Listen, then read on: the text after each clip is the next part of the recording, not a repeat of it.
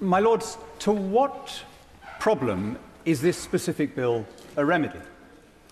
We already have strong and effective laws against quackery and misselling, against coercion and control, and, of course, against harassment and physical abuse. Some of them are ancient common law guarantees, some of them are legislative. The 1986 Public Order Act defines harassment in a way that I think would cover the concerns raised by most of the supporters of the legislation in this debate. The 2015 Serious Crimes Act deals with coercion and control within families. So I am bound to ask, is this bill a proportionate remedy to an identified problem, or is it a way of sending a signal? Is it a way of, if you like, a form of declaratory legislation? And if it's the latter, then it opens the door to all manner of unintended consequences.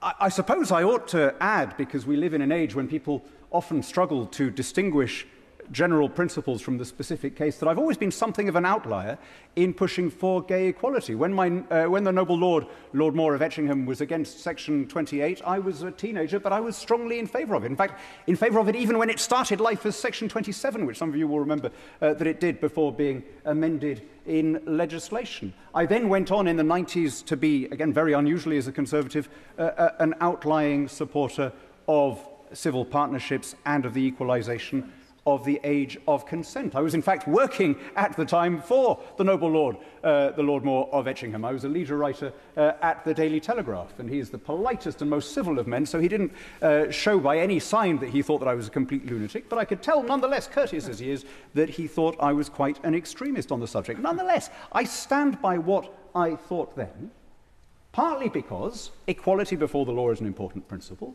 but mainly because privacy and the recognition of a private space and the dignity of individuals is a key principle, whether we're talking about gay people or whether we're talking about people with religious convictions. What they do is their business unless it becomes harassment or coercion of somebody else. The way in which Baroness Burt introduced this bill by saying we don't want to trample on free speech, but we do want to prevent these abuses, that, it seems to me, is exactly where the law stands now.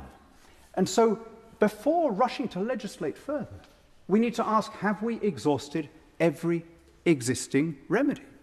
Are there cases, and we heard some lurid stories from Lord Cashman about, electric shock therapy and so on. I've never heard any suggestion that that is happening in this country.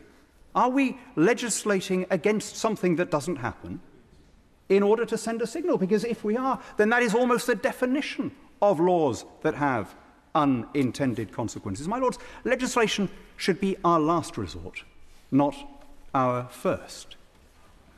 How did Tacitus put it? Corruptissima republica plurimae leges. The more rotten the state, the more laws it passes. I believe, with our former member, the 3rd Viscount Falkland, that if it is not necessary to legislate, it is necessary not to legislate.